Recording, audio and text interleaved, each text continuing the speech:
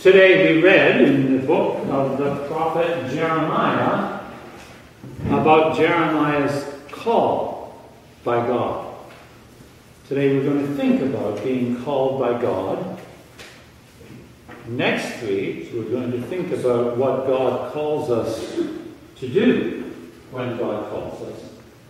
And then the week following, September the 8th, we'll think about what that costs to follow God. So if you can't be here next week because there's some other place you have to be, I don't know where that might be, go to my YouTube channel and click on the sermon for next week or the following week. And subscribe if you like. Just click right here. So Jeremiah was one of the 4 major prophets, along with Isaiah, Ezekiel, and Daniel. And then after them come the 12 minor prophets: Hosea, Joel, Amos, Obadiah, Jonah, Micah, Nahum, Habakkuk, Zephaniah, Haggai, Zechariah, and Malachi. And yes, there will be a test during coffee hour. Make sure you've got all those names straight. We think of the major prophets, in fact, we think of all of the prophets as pretty impressive people. I mean, who can forget that iconic image of Moses standing before Pharaoh, larger than life, as Charlton Heston in the 1950s movie by Cecil B. DeMille? Or can you imagine what it must have been like when Elijah was on Mount Carmel? You remember that story, I hope, of Elijah, when Elijah stood against the 400 prophets of Baal. And it was a challenge to see whose God was the greater God. And so all the prophets of Baal built altars, and Elijah built an altar, and they each put a sacrifice on the altar. And the prophets of Baal did everything they could think of to bring down the power of their God, and unsuccessfully, even though they cut themselves and did everything they could think of.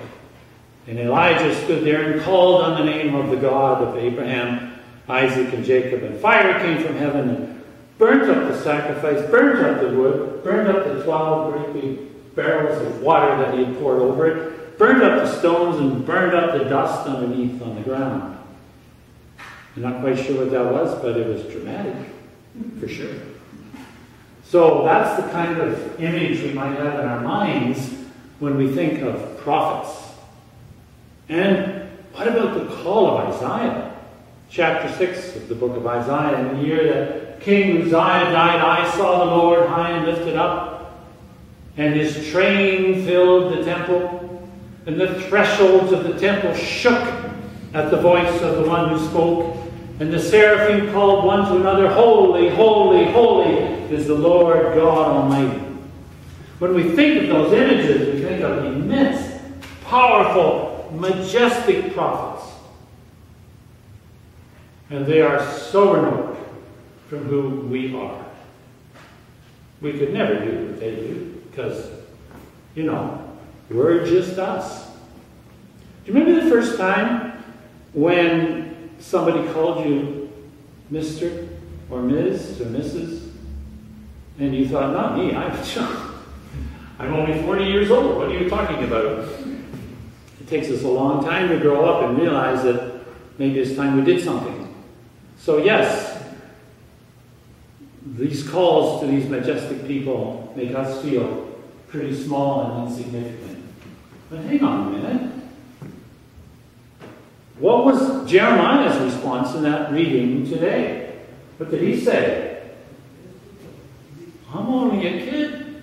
Now, we don't know how old Jeremiah was when he said that, but just like each of us, it takes us a long time to realize that we're old enough, and as my mother used to say, you're old enough and ugly enough to actually do something, when you actually grow up enough. So we don't know how old Jeremiah was, but in the face of what God was calling him to do, Jeremiah knew he was only a kid. And what about Isaiah? in that majestic setting in the temple in heaven. Isaiah says, I fell on my face as one who is dead. And I said, woe is me, I am undone. For I am a man of unclean lips, and I dwell in the midst of a people of unclean lips. And I've seen the Lord of hosts. And the mighty Moses, who did immense and wonderful things, actually started out by running away. He ran away because he was afraid for his life from Egypt. And he lived in the wilderness, married. Isn't there a joke about that? The farmer's daughter? I'm not sure. Anyway, he married a farmer's daughter and lived in the wilderness for a long time until he encountered God in a burning bush. And God told him that God wanted him to go to Egypt to bring the people of Israel out of Egypt. And Moses said no. He didn't actually say no, because saying no to God is awkward. But he said, I can't do it. I don't. Notice I can't speak. Notice God, I can't speak. And then he said, anyway, they won't believe me. The Israelites won't believe me. The Egyptians won't believe me. And God said, well, watch this. And they did miracles and stuff. But I stuttered. And Moses, I guess at that point, was really trying to work up a stutter so that God would believe him. And God said, okay. And then Moses said, look, send my brother. Anyway, they came to a compromise, and God said, okay, you talk to your brother will talk to the people. But Moses still went. So all of these people began as quiet, seemingly insignificant people. Look at Ruth, the grandmother of King David. Ruth wasn't even of the house of Israel. She was a Moabitess. She came from a foreign land, and all she had going for her was her devotion to her mother-in-law, which is a strange thing. That's all she had. And God chose her. Look at Mary Magdalene, for heaven's sakes. Mary Magdalene was the first person to see the resurrection of Jesus. The first person to go and proclaim. The first apostle. And where did she begin? She was a woman possessed of 7 demons. I don't know what that would be like. I've met people who live in darkness. I've met people who are always hearing voices inside their head, and they're afraid to do anything. I've met people whose lives are tormented by what goes on inside of them. And I can only imagine Mary Magdalene was very much like that. But any of those people have realized beforehand that God had something in store for them, even the Blessed Virgin Mary. Was she famous before she became the mother of Jesus? Did she have wealth and power? Did she come from a great family? No. A simple girl in Galilee that God called. The great Apostle Paul, back in the days when he went by his Jewish name, Saul, was a great person, he said so himself. He was a Pharisee of the Pharisees, a Hebrew of the Hebrews, well-versed in everything. But not in what God wanted him to do.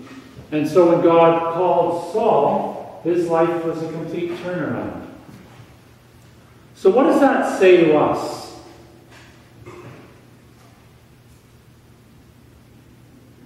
Do we have to find ourselves as Isaiah was? With a vision of the heavenly temple? Do we have to feel like God is an immense power inside of us before we'll recognize the voice of God? Do we need to be like Elijah on Mount Carmel, with fire coming down from heaven? Do we need to have demons driven out of us before we can hear the voice of God? Well, you know, after Elijah had that encounter with those 400 prophets, and then he ran away after that because the king, whose name was Jehu? No.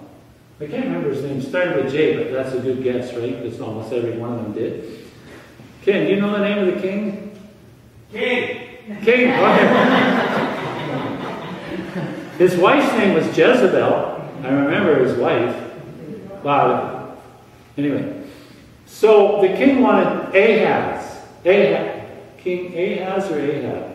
Ahaz. Ahaz? Okay. King. Ahab hunts whales. Pardon? Ahab hunts whales. Well, that's more than I can say right now. Anyway, he was going to kill Elijah, so Elijah ran away. And he hid. And he was waiting for God to speak to him. And a great earthquake came. And he didn't hear the voice of God in the earthquake. Thunder and lightning came. No voice of God. The tornado came. No voice of God. And while he hid there, deep in the cave, he heard a whisper. And in the whisper was the voice of God. Blaise Pascal, who was a famous French philosopher, theologian, whatever, said one time that the voice of God is like a sustained whisper that you have to listen to all your life to finally hear. Barry read from Hebrews, "You have not come to a holy mountain with trumpets and flames and earthquakes and all of that." The writer to the Hebrews was comparing the experience of the Israelites in the day of Moses, when Moses went up on the mountain and received the 10 Commandments, comparing that to the people in Jesus' day. You have come to the holy city, heavenly Jerusalem, to Zion, to innumerable angels in festal garments. We have come into the presence of the living God. We don't always know it. We're not always aware of it. That's why we need to listen. And in the presence of the Holy God, we may find that God will call us. For different reasons, for different purposes. Not all of us will go and uproot kingdoms. Sometimes God will say to us, that person right there that you just met is the one I want you to help.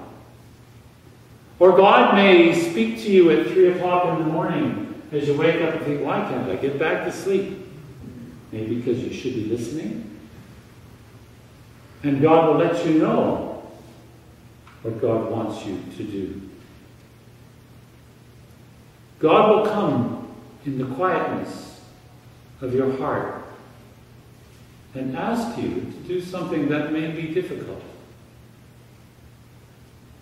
God calls each one of us individually, quietly, to bring us to where Jesus would have us serve.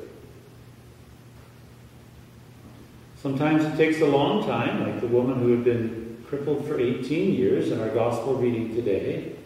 Sometimes it's in a flash, like happened with Paul on the road to Damascus. But God does call us. And it doesn't matter what abilities we think we have. I think that probably in the scriptures, the least likely creature to speak for God was the bush for Moses. God used the bush. If God can use the bush, I suspect God can use each one of us as we think of ourselves as a little higher than vegetation on the order of things. So yes, God calls us. And God wants us to serve, to love, and to give ourselves. So don't be intimidated. Don't think because you're not one of the 4 major or the 12 minor prophets or any of the other great people of the Bible, just because you're not the Blessed Virgin Mary or Mary Magdalene or Ruth or Queen Esther or whomever, just because you're not one of those doesn't mean that God doesn't want you. Because like God said to Jeremiah, before you were a glint in your parents' eyes, I knew you, and I called you. You are mine.